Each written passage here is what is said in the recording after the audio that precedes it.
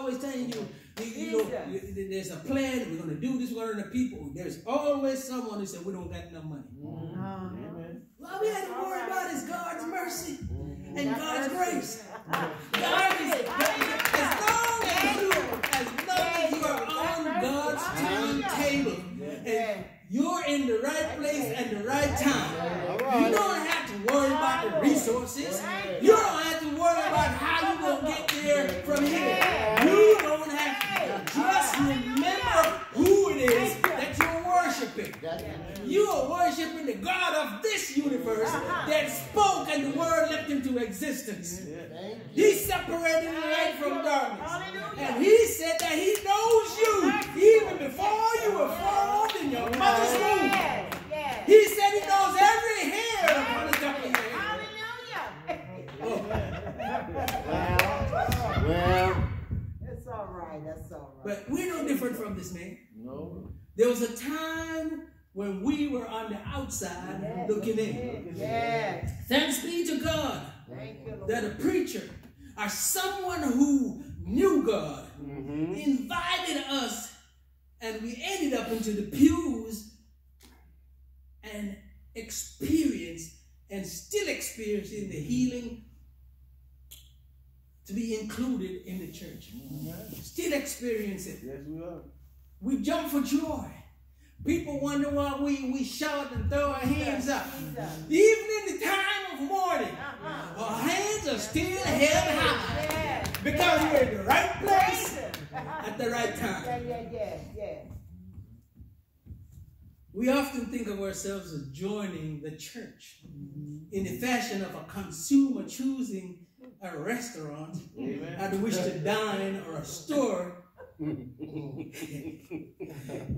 which we want to shop. I just want to remind you something, that the rock of the church took us by the right hand, lifted us up, and escorted us into the worshiping community. Yes, he did. And to help us celebrate that we're included in the body of Christ by grace instead of our own will. This miracle occasioned the gathering of a crowd. From the very beginning of the church, Christians have been engaged in crowd evangelism or mass evangelism. We have an event, in this case, a healing that gathers a crowd, and we use the occasion to seek and to evangelize. The man rose and began to leap and jump and shout, trying out his brand new legs. You better leap. He was trying out them brand new legs because he was lame from birth. No wonder it had an amazing effect upon the people. There was an immediate twofold effect. These people were convinced beyond a shadow of doubt that God was at work. They heard this done, saw it done, and it was done in the name of Jesus. That's right. Jesus, that name which signifies all that Christ is. So the name of Jesus is not a magic formula that Peter uses here to produce a miracle. Peter is saying, this is the power on whom I am dependent. I am not relying on silver and gold. That is not what I need. Really, I'm not counting on what on the resources from which I draw. The only resource I draw from is Christ. You know, the beggar probably needed some food and some clothes. But Peter offers him the ability to walk, to run, to leap. He offers him the authority and power and the resources of the name of Jesus and all that Jesus was working through Peter at that time. That is exactly what the church is called to do. What Christians are called to do. To declare our bankruptcy in the realm of the material. The basic call of the church is to release the life of God, to declare the power of God, and to make available to men what only God can do. That's right. In the name of Jesus. This is what happened here. These people saw it and were convinced that God was at work, and they were prepared to listen to an explanation. Just jump over here. Oh, almost at the end. Luke wasn't just writing this symbolically. It literally happened. But it has significance for all of us. It summarizes and represents this beautiful thing that happened to us when we find Christ. You see, we are sitting helplessly in front of the beautiful gate, so close to the presence of God and yet so far away. We are damaged from birth, unable to walk with Him, with Christ. We're spiritually needy. We're beggars. Then someone comes by with the message of the gospel. We look, we're healed, and a great irreversible miracle occurs in our life. We can now enter the temple and come into God's presence. So we do so with enormous joy and praise. We join other Christians in the church. Our miracle becomes an occasion for the proclamation of the gospel. That's why when God does something for you, you can't stay silent. You just can't wait to tell somebody about the goodness of God.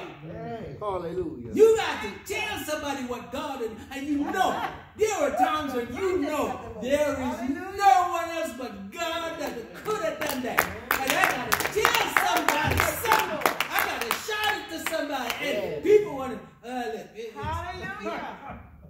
That's all right. That's all right. I'm going to close. The lame man found himself in the right place at the right time.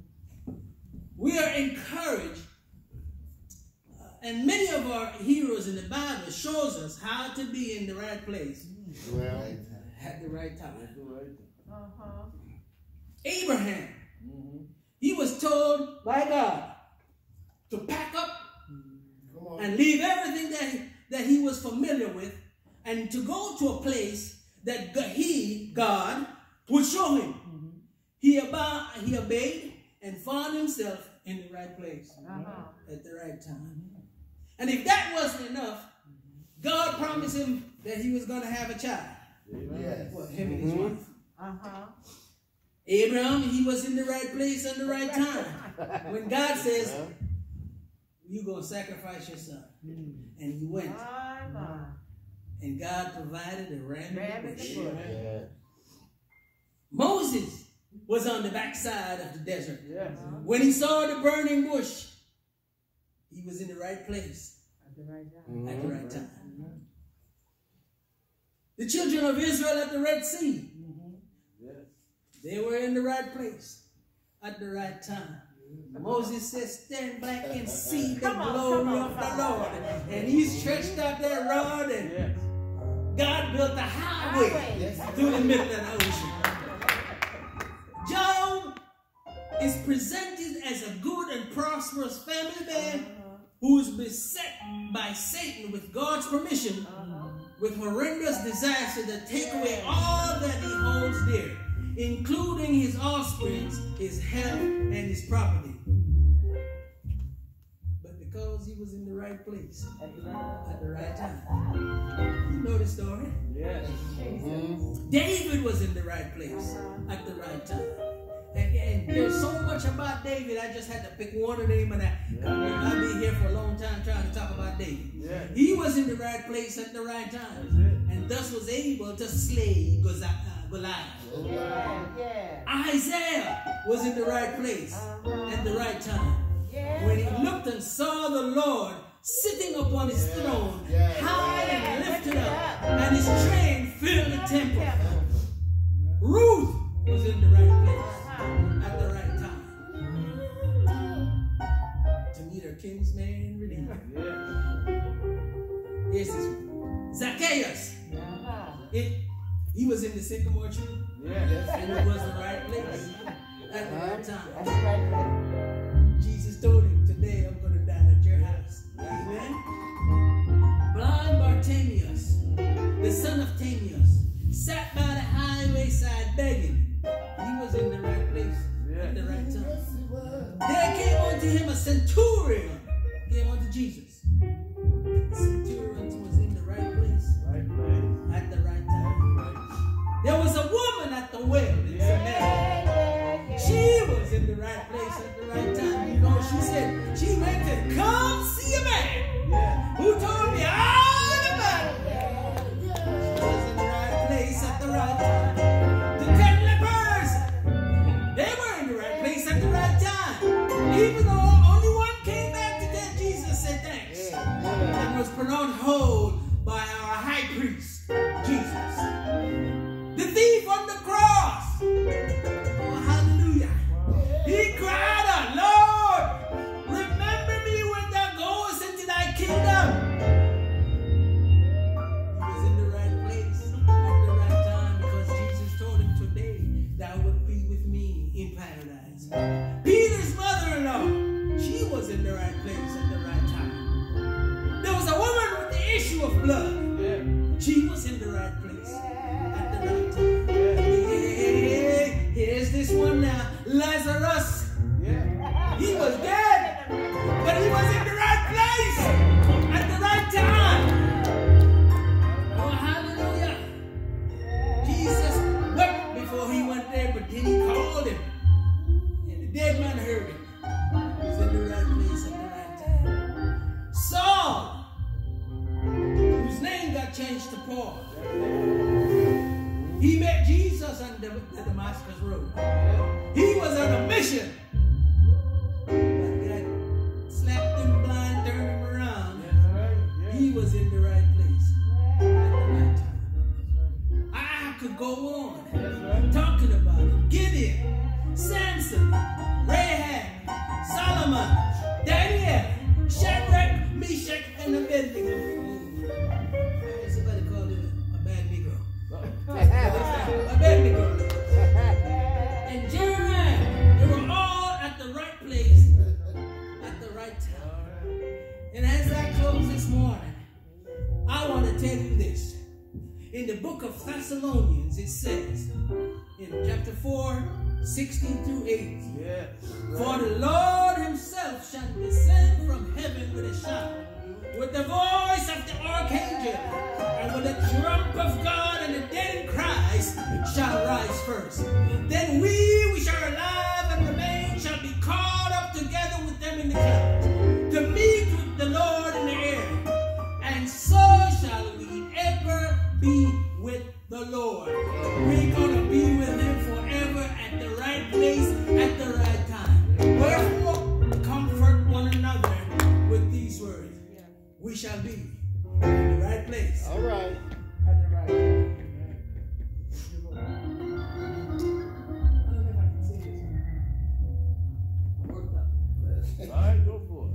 Like the woman at the well, I was seeking for things that could not satisfy.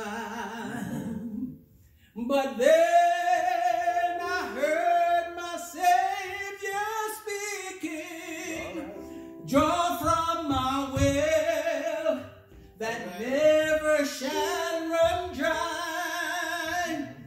Fill my cup, Lord. I lift it up, Lord. Come and quench this thirsting of my soul. Bread of heaven, feed me till I want no more. Fill my cup, fill it up, and make me whole. I thank God that I'm in the right place at the right time. What about you? The doors of the church is open and will always remain open. Where are you at? And all the things that's happened to you, have you found Jesus? Did you get to the right place at the right time? If you haven't done that yet, take the time and study and see what God is doing and join Him so you can be at the right place at the right time. Those of you who have listened in the vicinity of my voice,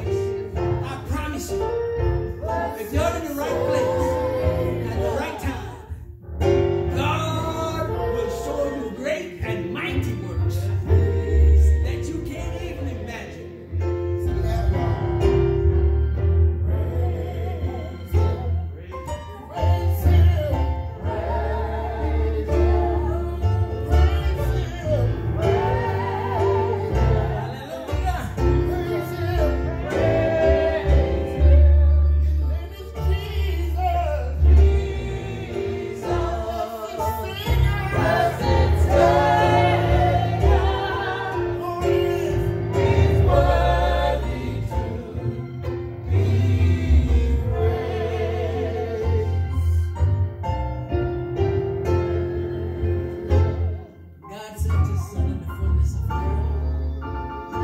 And it's high time we acknowledge that and turn our lives over to him. Because great, and like I said, great and mighty things God has in time for us. He's going to do some stuff for us. This pastor has something to say. Go ahead and benediction. Let us pray. Father, in Jesus' name, we thank you, we thank you, we thank you, we thank you for all that you've done and all that you continue to do for us here. God, we just ask you, even in the midst of this pandemic, even in the midst of us, when we're mourning and we're crying, God, we pray that the comforter that you promised us will comfort us. Comfort the family of Steve, Deacon Steve right now. Touch them, Lord. We know they're hurt because we also hurt. And more than anything else, Lord, we pray that we will be able to walk and talk and look like Jesus. Now, unto him that is able to keep you from falling and to present you faultless before the presence of his glory with exceeding joy. To the only wise God, our Savior, glory and majesty and power, both now and forevermore. It is in Jesus' name we pray. Amen. Amen.